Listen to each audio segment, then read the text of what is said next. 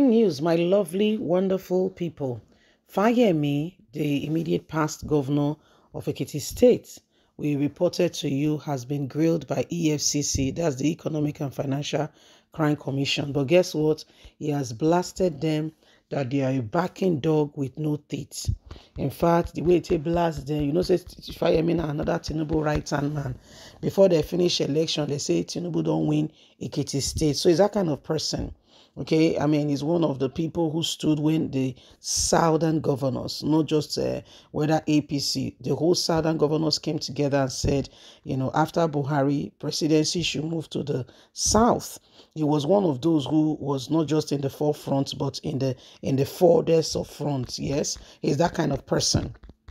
And so Fayemi has stood up to say, you know what, nobody should threaten him with EFCC, said, because that is totally unacceptable. So that's exactly what he said. He said the EFCC, nobody should take them seriously. They are just a group of backing dog. How can they invite him for questioning over money and how he handled money? Why he was the governor of Ekiti State? And this guy has thoroughly and seriously washed down the EFCC. Welcome to Nigeria. That's what you experience when your friend become the president and you know that you are covered. Anyway, my lovelies, please don't forget to give us a thumbs up, like us, share, subscribe. Let's get all the details as our very own brother, the former governor of Ekiti State, ends the career of EFCC. Don't forget that they are all the ones controlling EFCC now. You see why we need the right government in place? Even EFCC self are being used, Let's get all the details. The former governor of Ekiti State, Petition from Faceless Group, Fayemi, opens up on EFCC's invitation. The former governor of Ekiti State has opened up on his recent interaction by the Economic and Financial Crime Commission, EFCC. On Thursday, the cable reported that the ex-governor was at the zonal command of the anti-grief agency in Ilorin, Kwara State, the capital. The report said Fayemi was being interrogated over alleged allegations of 4 billion naira misappropriation connected to handling of funds during his tenure as the governor. Reacting to the news in a statement on Friday, Ahmed Sajay, Fayemi's media aide, acknowledged that the former governor was invited to the office of the EFCC in Ilorin regarding money laundering petition against him.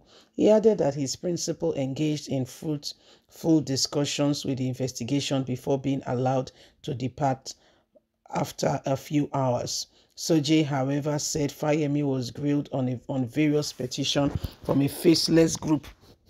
The Economic and Financial Crime Commission should be careful how they invite people, because if they are not careful, they will be dealt with. A faceless so-called group called, Ekiti Petronic Coalition that are standing ready to cooperate fully with EFCC to investigate Fayemi, would like to address the concerns surrounding the invitation and subsequently visit of Dr. Fayemi Kayode to the Economic and Financial Crime Commission. The immediate past governor of Ekiti State and former chairman of the Nigerian Governors Forum to the Ilorin Zonal Office of the Economic and Financial Crime Commission has been on the news lately. Last month, Dr. Fayemi received an invitation from the Ilorin office of the EFCC regarding money laundering petition against him. It was during the height of the preparation of the change of government, with many activities and programs lined up as part of the event. A key member of the APC, Dr. Fayemi, had already committed to playing important role at this event, and his non-appearance would have impacted them significantly. Hence, he had to tell them to wait because it was not that important. Most of the allegations being instigated on him are from faceless people who are using the Economic and Financial Crime Commission. Dr. Fayemi fully notified EFCC of his willingness to cooperate, but requested more time before he can appear before them. And he did. EFCC had no choice but to follow through. Fayemi has therefore called those who have petitioned him faceless and baseless people, saying they have nothing to prove against him. So this is what is going on. This is what is happening, and every single person is really looking forward to what can be done differently in order for Nigeria to edge forward.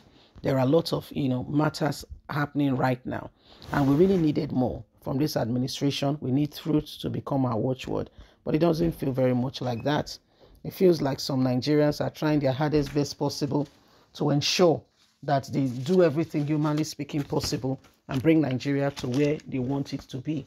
The issue now is every single time there is need for some things to be done so that Nigeria can move forward. You can see that the country needs, we really need honest, sincere. We sincerely need honest people who can, move this nation forward in terms of ensuring that the right things are done, in terms of ensuring that we navigate and move this nation from where it currently is right now. There are all kinds of matters being paraded out there, and the truth of the matter is, until we all align to the position of truth and say, you know what, enough is enough to those who are trying to manipulate the system, we may not be able to truly move forward. A government comes in and is surrounded with all kinds of fools, thieves, robbers, and the government itself have allegations of corruption bordering all around, and the people who are surrounding the same government are of the same fold. So what are you expecting differently? How do you expect any form of difference to come in terms of what is going on right now? So these are some of the issues that we have been, surrounded with. And Fayemi is saying, these people are baseless. Nobody should pay attention to them. They dare invite him. Yeah, he will go at his time, and he will answer them at when it's most convenient. And these are some of the things we are currently experiencing. Well, Nigerians, you can see for yourself that it is time we begin to, have a rethink. What sort of a nation are we? And do we know how people perceive us? Because it's not just about what you think about yourself. Yes, that's one level. But what do people think? As much as you don't give that the utmost priority on how to drive your life, but it's important because you need to understand this so that you can correct some things.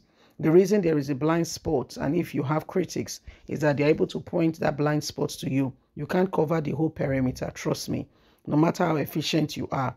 And that's why God did not make one man alone. He did not make you alone. You need somebody, you need some other persons to watch those spots you cannot see.